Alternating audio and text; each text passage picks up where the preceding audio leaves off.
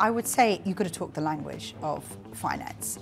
It's no good going into finance and saying, well, we'll drive awareness, or we are the #1 brand in this industry. But when you talk to finance, convert that into, well, why does it matter that you're a top brand or you're highly considered? It makes it easier for your customers to think about buying from you. Going to finance and saying, well, this is what our peers or our competitors are spending and the impact they're getting. They've got this market share versus what we've got.